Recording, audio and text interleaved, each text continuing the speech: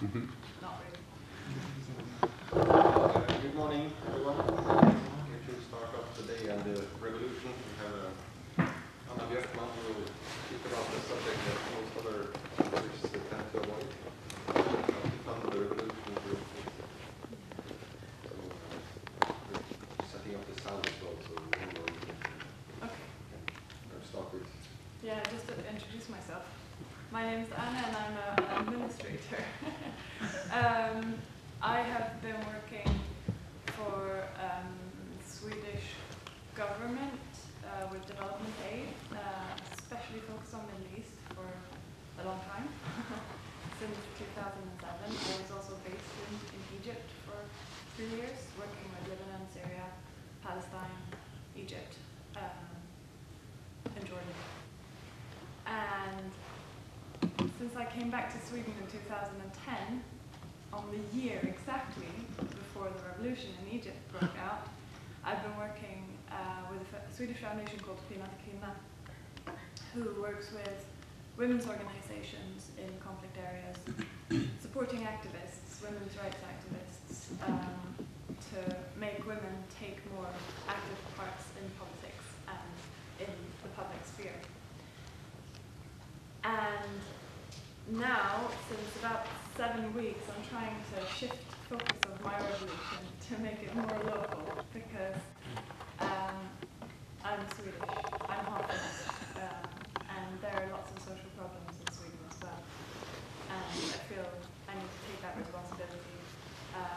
The fight in Palestine and Israel that I've been working with for a long time and that I'm more of an expert on than my own context is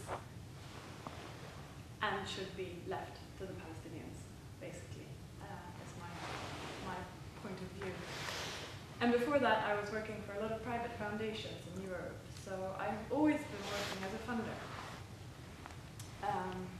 with different money streams, funding really interesting projects. And I wanted to start off today by talking about how to fund the revolution.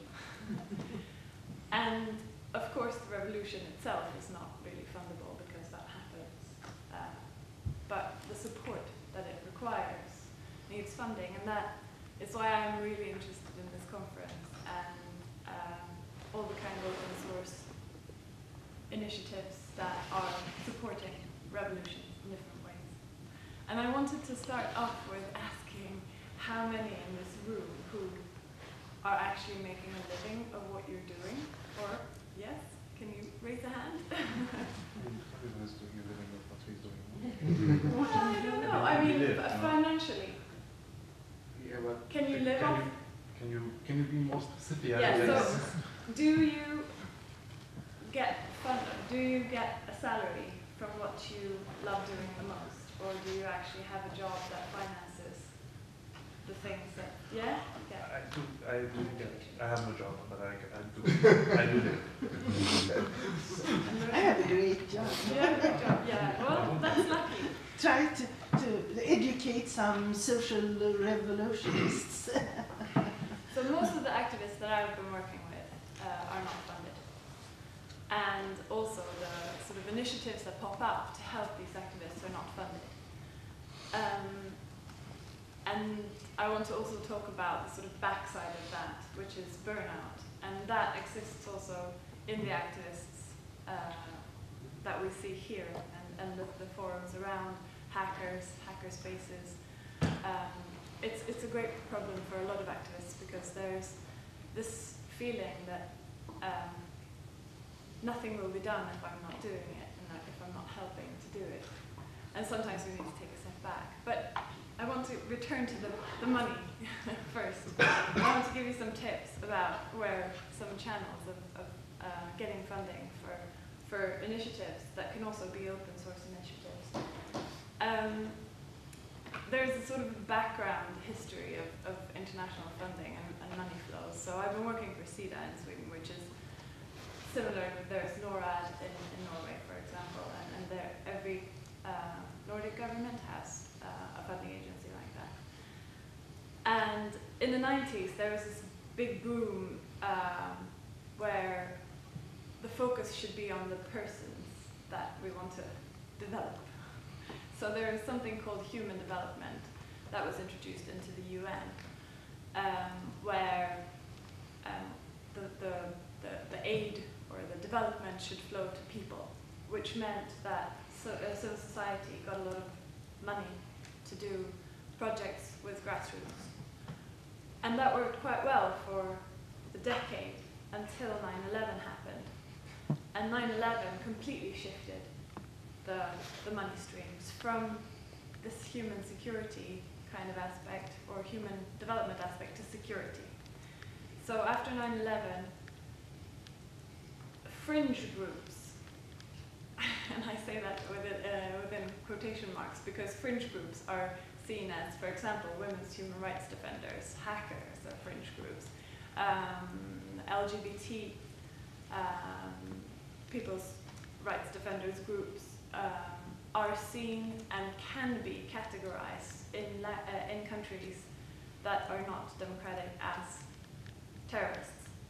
And that has been happening since 9/11, that feminists in some countries have been jailed under terrorist laws. Hackers have been jailed under terrorist laws. And this has made funding much more difficult for the Swedish government, especially because I know of the Swedish government mostly. And it has implied that the big corporations and the big development agencies such as the UN have actually gotten the most part of the money, which means that money is channeled into big bodies where we're not really sure of where it's going to end up. But the Arab Spring has actually been another breaking point, because all of a sudden governments in the Nordic countries who have quite a lot of money when it comes to development aid realize that, okay, we want to be able to help. What can we do? Because all of a sudden we see initiatives that are popping up that are not within the normal frameworks of civil society organizations. There are actually networks, loose networks of hackers, loose networks of social media sort of glued together organizations that are impossible to fund because there's no bank account. And when I was working down in Jerusalem, a foreign minister of Sweden came up and said, so we want to fund the young women in Gaza who are tweeting because they're really interesting and they're really doing really good things. But how do we reach them? And we were like, so now you're talking about funding individuals, and are you just going to give them money and say, yeah, do what you want, you know? And in the context of the Swedish development aid, there's also been a parallel track of we need to find out what results this is yielding. You know, we need to know what the taxpayers' money are going to. So, what results do you think that you can point at when you're giving money to a young woman in Gaza who's tweeting about her situation, which is fundamental to people outside of Gaza who are not knowing what the situation is like, obviously, but it creates a difficult problem for those policymakers in these countries. So what they've done, and this is the big tip, they've created diffuse concepts such as business for development, B for D, that's a new track within the Swedish governmental agency. And they actually don't know themselves what it means, which means that there's a grand opportunity for you to say what it means, or to define it. Within B for D, there's another, I will write these up in a minute. Within B for D, there's another track called ICT for D. ICT for development.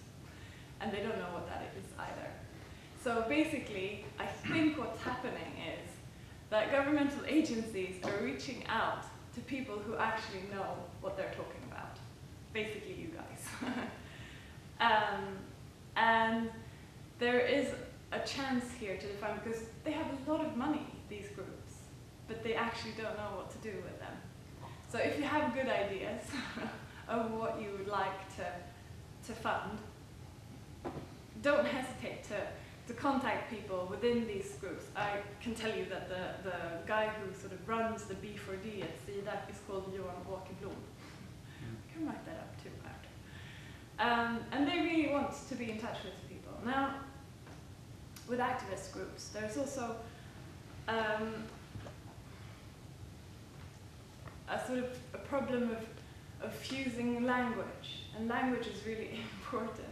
So we speak a language here. The people at this conference have a language that is very much, I mean, unknown to me in lots of ways, because I do use open source at home on my computer, but I'm not a hacker. I don't understand the technology behind it. And that's the exact same way in the governmental agencies that I work with. And so there needs to be sort of a way to meet.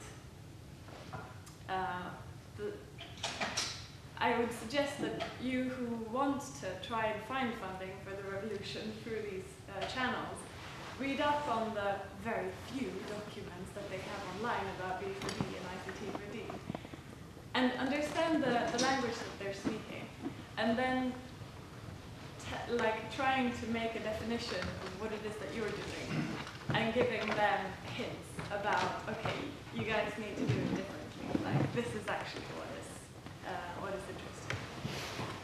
And also maybe like actually educate them in the way that they're using words, because ICT4D, like, it's quite broad and it says very little. So I wanted to talk about this mostly because I'm, as a person who's worked with activists for a long time, I've recognized the problems of not being funded.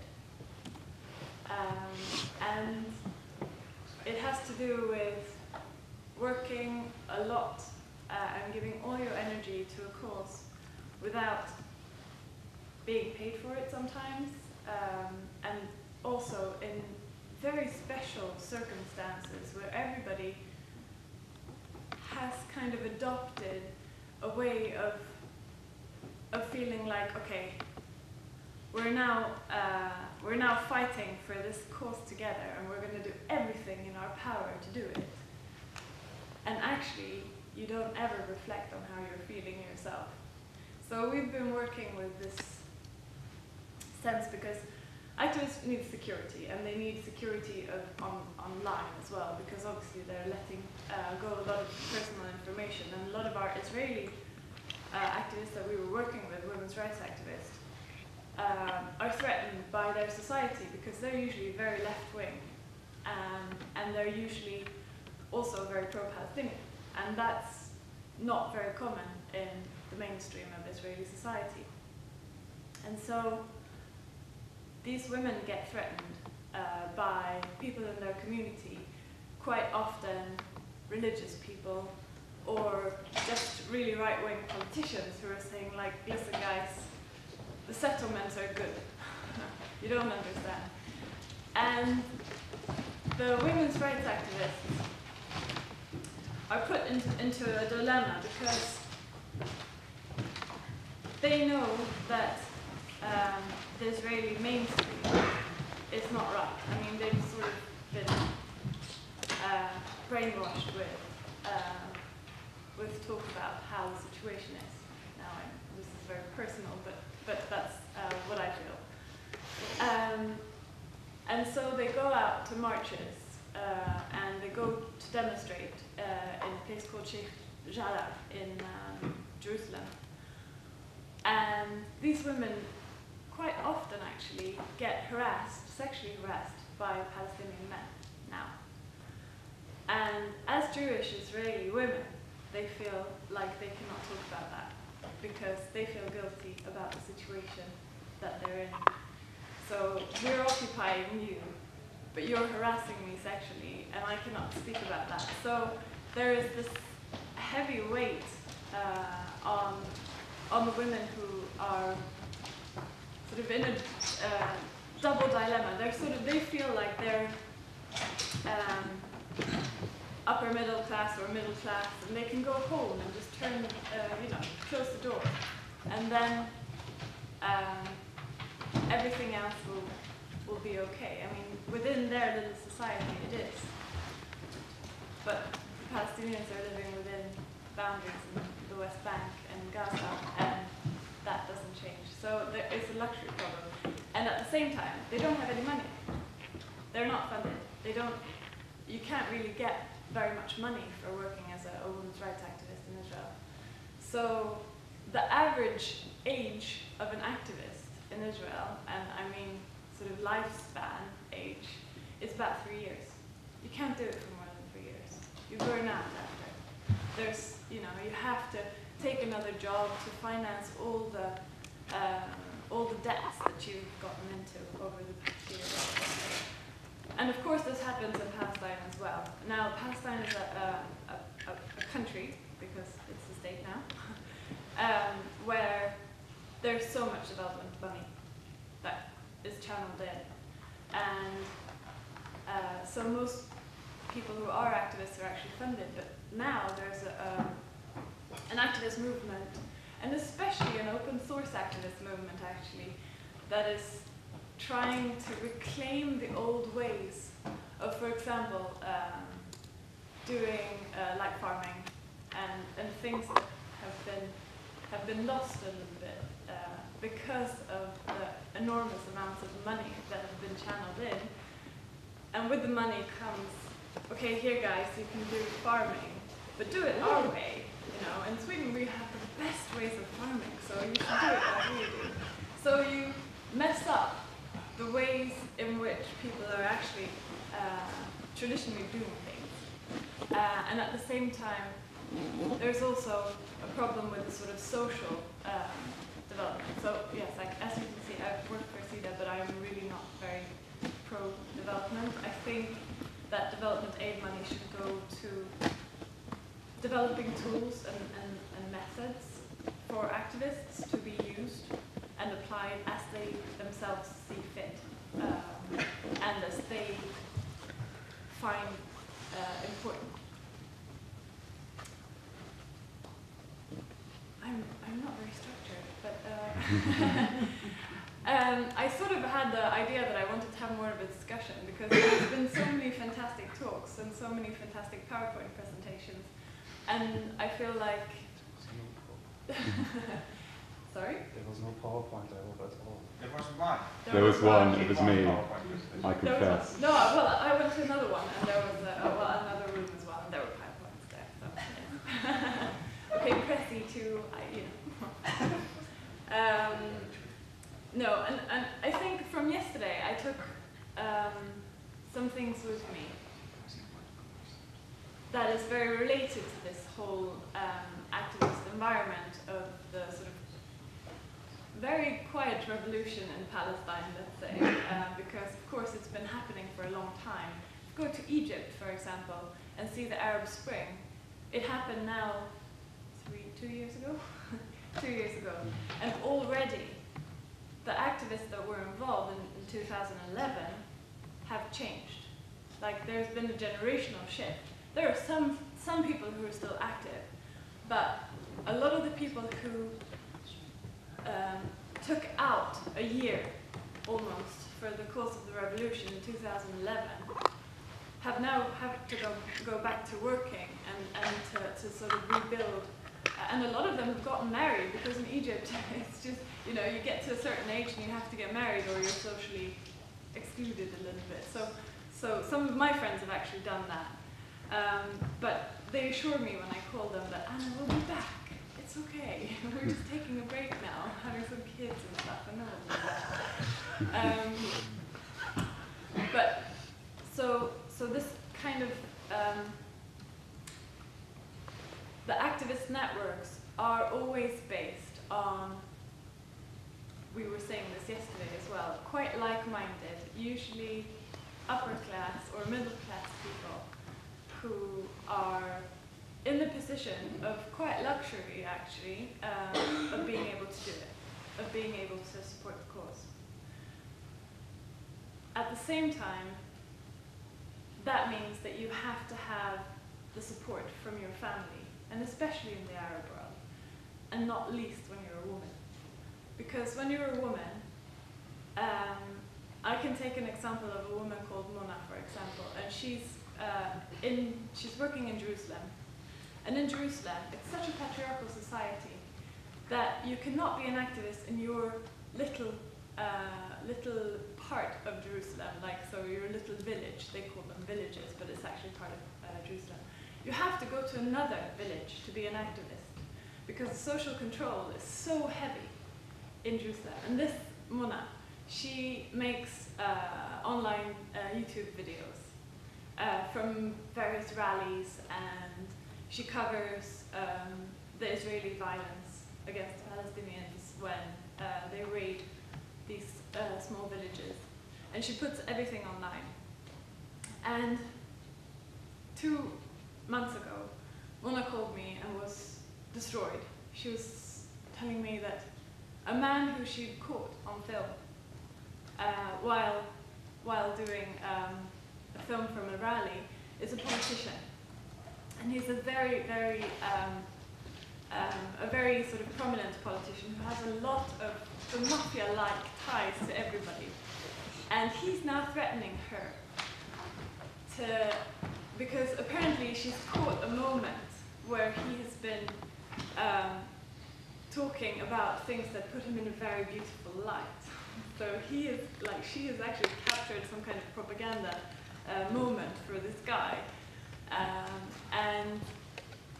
And she hates this man. I mean, she thinks that he's a terrible politician. She doesn't want to release this film to him and give him the rights to the film, which is what he claims that he wants, and he has the right to, because of course I am the one on the film, so come on, give me the film. And he's actually blackmailing Mona, saying that if you don't do this, I will tell your family and I will tell everybody in Jerusalem that you are a collaborator with the Israelis. And this kind of reality is quite, for us, I mean, for me, it's inconceivable, but it's true for most women's rights activists in Jerusalem, because the patriarchal society implies that they have really nowhere to turn except for their own family, and unless you have a family who's super, super powerful and can stand against this kind of blackmail, then you're in deep trouble. Which means that a lot of women who work as activists and who do activist work in Jerusalem are actually moving away from there and move to the West Bank, where they feel safer. So yesterday I was thinking about, especially during Mike's talk about identity and reputation, and I was thinking, you guys, you need to know about feminist theory because I think there is a machismo and a patriarchal norm set that is translated into hacker spaces, that is translated even into the civil society of the women's rights organizations in Palestine. They're not safe spaces. They're not spaces where you can say, hey, listen, I'm feeling quite bad today. I can't go with you to the rally. I can't march up and say, okay, listen, I went to the front line today. I'm the coolest. That's the kind of norms that we're tackling, even within the women's rights activist groups. And I think that that's translatable into almost every activist group. And I think that that is causing a lot of problems within the participants themselves. Because, well, so, let's take a step back. I, together with a colleague in Jerusalem, created this thing called integrated security. Because we were talking about security online, and we were talking about security and identity online as something that activists need to be aware of. And we're working a lot with Frontline. I don't know if you're aware of them, but, and also Urgent Action Fund, who also work with this kind of issues. And we developed this concept called integrated security, which basically is taking a step back and looking at yourself and saying, okay, how am I doing actually? Am I okay? Have I been to see a doctor lately for the pain that I have somewhere, maybe? So, for example, with our Serbian activists, women's activists, we had a workshop talking about, okay, are you seeing yourself as an individual in this, or are you just busy fighting the cause? And it turned out that several women had not been to the dentist in 20 years. They had not been to see a doctor in, like, I don't know, 30 years maybe. And most of them actually like had pains and were suffering from toothaches and things, and they just let their, everything go, basically. And it's because the cause is so much greater than your own person. And for women, you have a double problem, because if you're an activist, you most probably have a family that you have to care for. And so there's absolutely no room for yourself. And within hacker spaces, I've seen the tendency of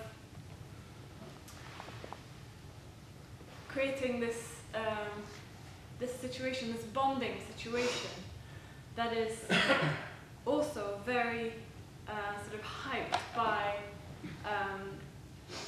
basically male social norms. And we were talking about that yesterday. That, well, Karen was saying that somebody had said nice boobs to her when she put up a presentation. That's one example, but I think there's a lot of sort of sexist remarks that come up, and it's not really actually about sexism. It's more about challenging the patterns of how we relate to each other. And I think it's fundamental, because I think it's fundamental for the group, but I think it's also fundamental for the individuals to start thinking about themselves and thinking, okay, how am I feeling? Am I okay, like as a person? Because in activist circles, a lot of pretty broken people come together and just break each other a little bit, and it creates an even more patriarchal and macho sort of structure. And I mean, trust me, the whole Palestinian women's movement is like this. And if it's like that in the Palestinian women's movement, you can only think what it is with a male-dominated sort of similar. And I was thinking about the thing about identity and reputation, and it's such militaristic concepts. And feminism is very much about fighting militaristic concepts. Like, at least to me. Fighting in a non-militaristic way. Sorry? Fighting in a non-militaristic way. Yeah, exactly. Yeah, fighting is a bad word, see? Even me. So, I think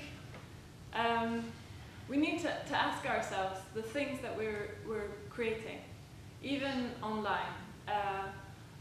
Are they just trying to take the kind of power structures that we see in society today, that we're actually working against, sort of money and the power that it creates, and also sort of power relations?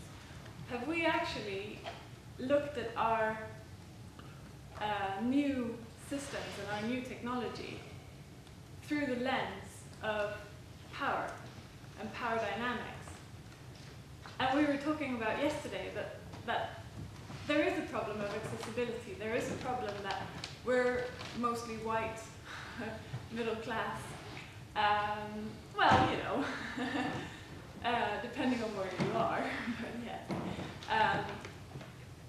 And we need to find ways in which, and that's also why it's so important that women are connected to FS Comms and to creating open source technology, because be able to question those power dynamics. If you don't invite people in to create solutions that are fitting everybody, it will become a problem eventually. Yeah, I wanted to have. Am I challenging you? I don't know.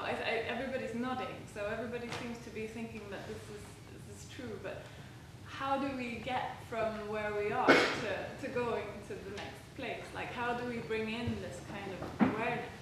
Yeah. So one question is like what? Okay, so referring to Mike's talk yesterday, for example. So what projects did you see any of the projects he talked about that could be object for raising funds from, for example, CEDA? Like, did you have? Oh yeah, no. Do you see any Definitely. ideas, and maybe would it make sense to form a project around those questions that you talked about?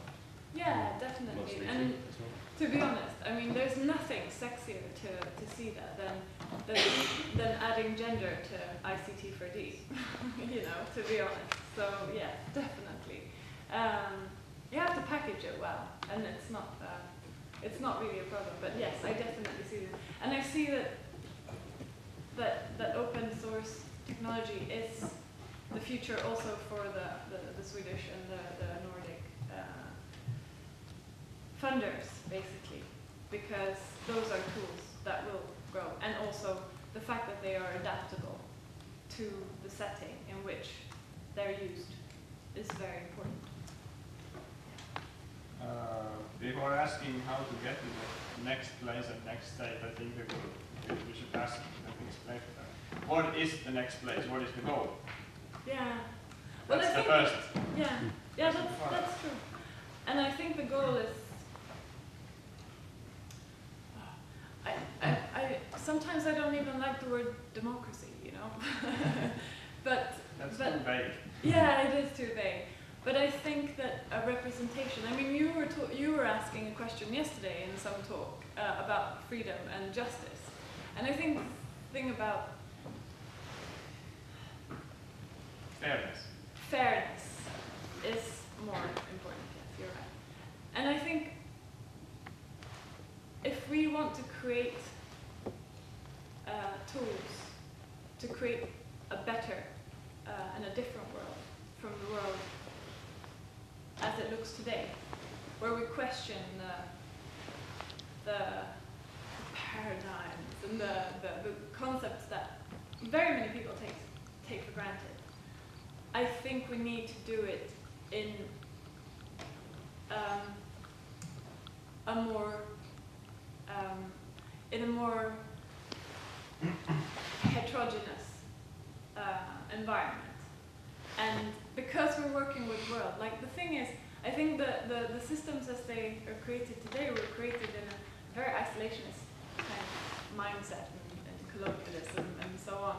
So now we can actually surpass that. We can get to a place where we create tools for everybody who can be involved, who are willing to be involved from wherever it might be. You know, it doesn't need to be here. Yes, we have a lot of the money and maybe the assets in that kind of sense to start being the ones who build it up, but we also need to take influences from outside. Yeah. How do you think it is possible to go against adversaries who have long-term strategies and long-term infrastructures, while the people you support have a lifetime of 2 years? Yeah. This asymmetry needs to be tackled somehow, because otherwise you always, by the time these people you care about are trained, they fall out of the system. Yeah, exactly. No, you're right. And how, I mean, the only way to tackle that is on a broad front, actually,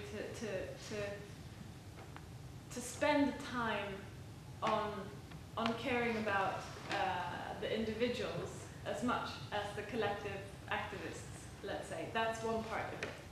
But then the other part of it is also to be inclusive, I think. I mean, to try and, as much as, but well, no, not as much as possible. That's not a good way of saying it. We should force ourselves a little bit more, maybe, sometimes, I think. to be broader, because also activists, we tend to feel like we're the only ones who can solve a problem sometimes. And there are a lot of people who can actually help and to be involved, I think. But I don't know if I answered your question.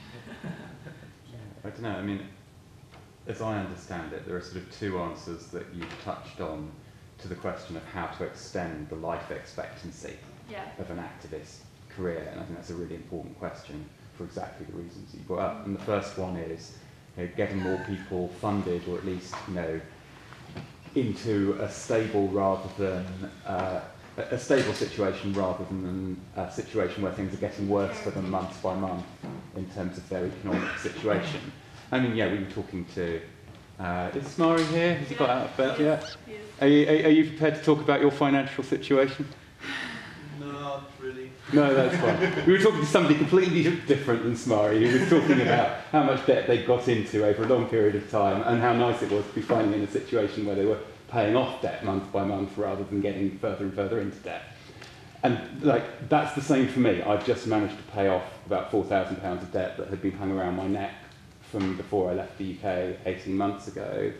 But frankly, you know, if I didn't have a partner who had a grown-up job, I would really struggle to be doing what I'm doing right now, and that's not a long-term strategy.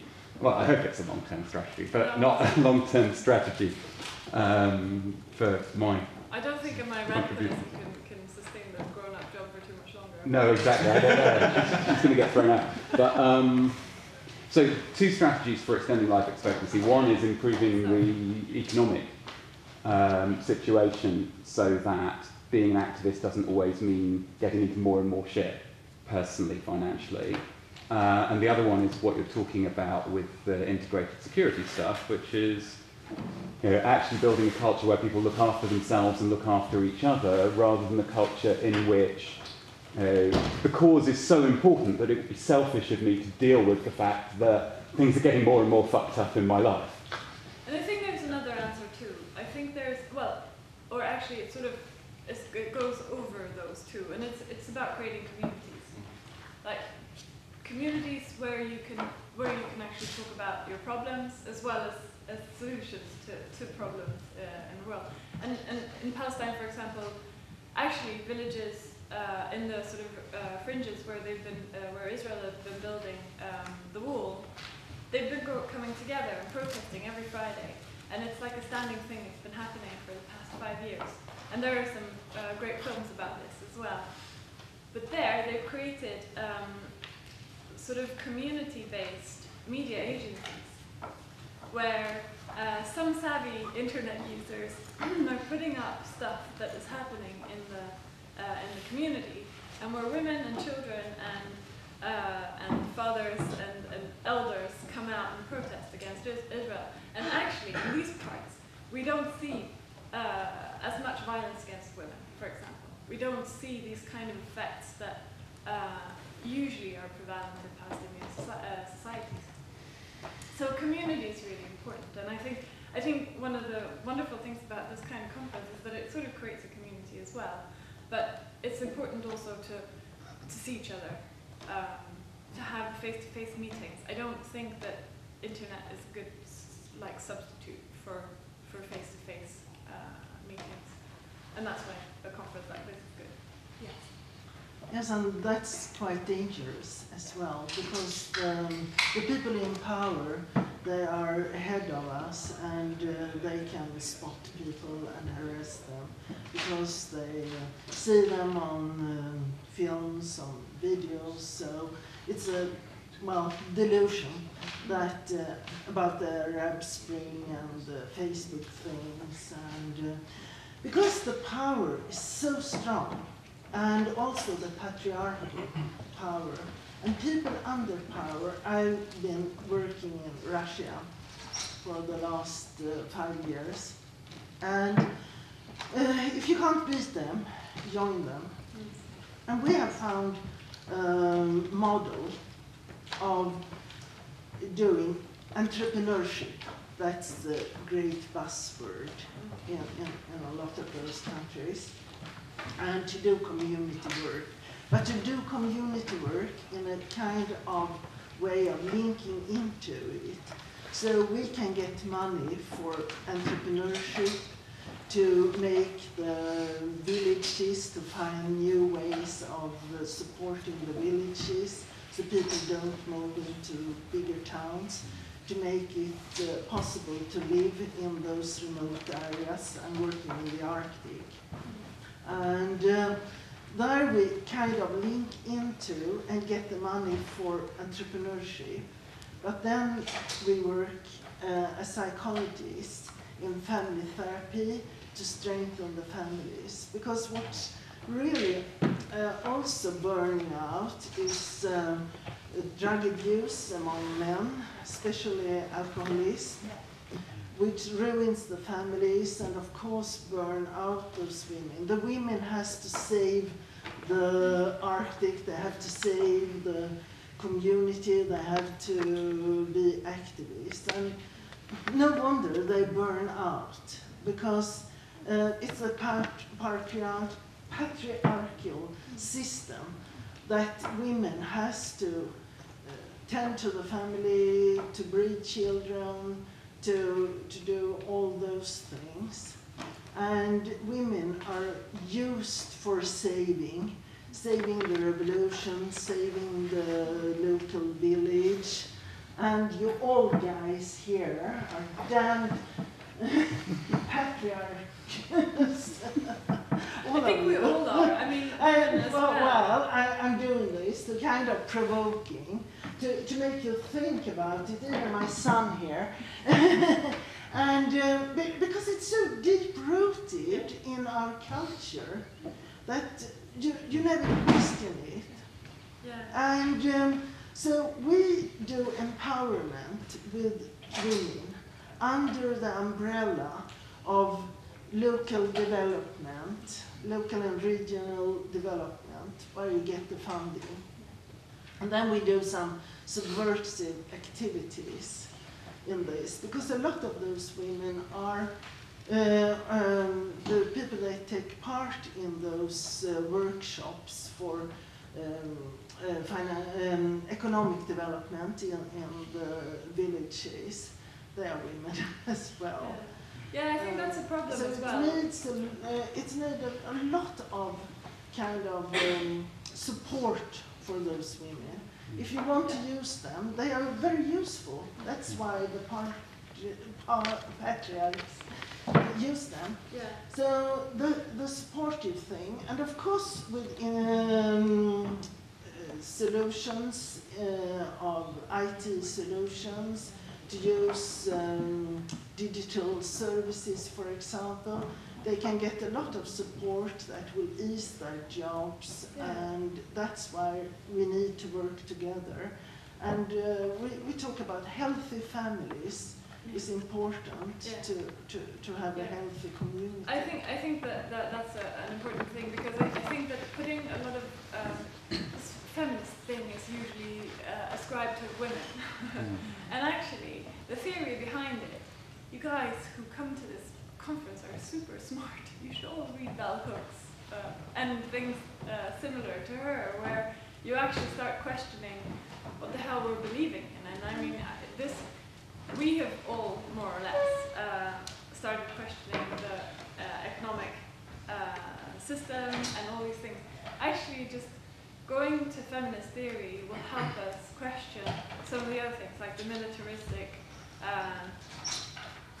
terms and concepts and the power structures that we are emulating in almost all our circumstances. And I mean, I do it just as much as anybody else. I'm not, better than, but I can start questioning because I've started seeing. I see a conflict in what you say here, because you say you want to have an inclusive community, I guess, with as many participants as possible. And I think this is exactly, again, such a military structure that you get to when you go there. And the small hackerspaces that are actually not as inclusive as you want to, those are actually these decentralized small pockets of resistance that could be a counter-example to this military architecture that you just want to get rid of. I agree, but I agree to a lot of that. But the thing is, then, what concepts do we choose to use when we're meeting in the hackerspaces? How do we see to the power structures that we're creating in the hackerspaces within the group itself? I think that's the most important thing. I mean, every group is different, every community is different. You have a different set of cultural sort of underlying aspects, you have a different set of maybe class related and so on. And I think within every group, every community, there are power structures. And there are.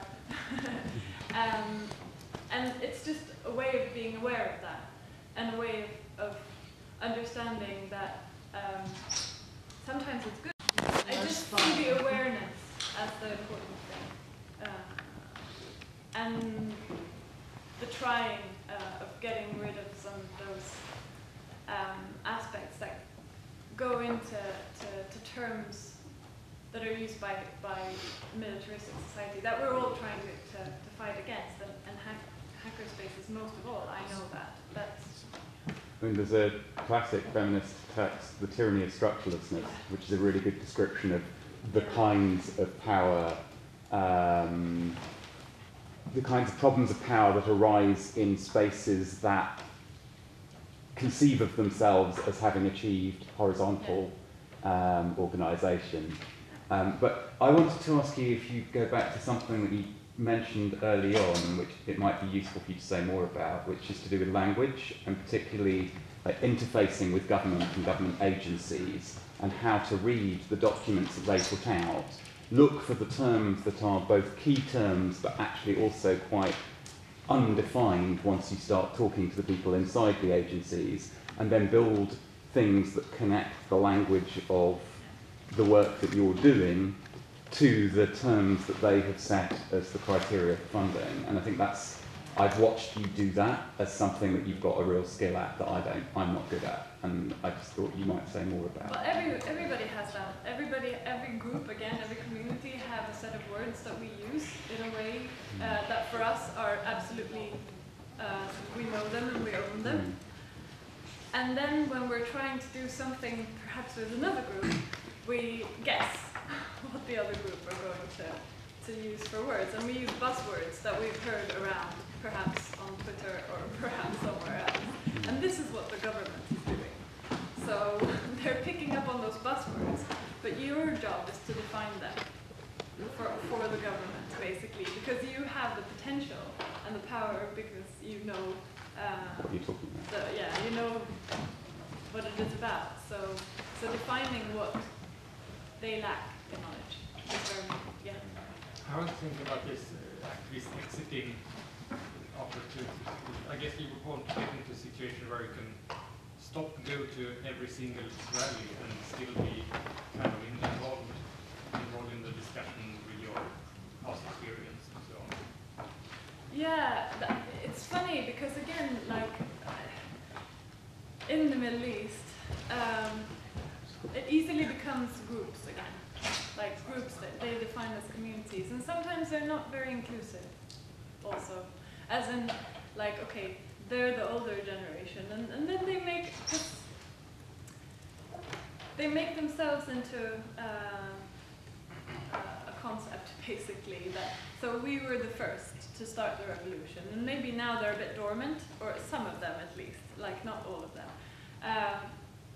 And then the new ones, the situation has changed so much from 2011 to today, so that we don't see the parallel, like the situation isn't the same.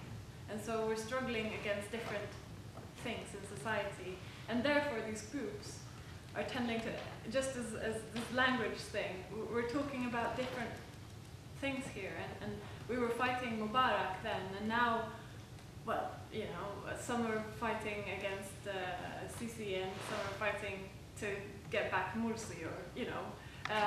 So they don't tend to merge. There is, of course, an elite layer of people who are continuously working with the actual of support mechanisms to try and fuel the revolution and to try and keep it going. Because in Egypt, the revolution started in 2011 and it's by no means done, obviously.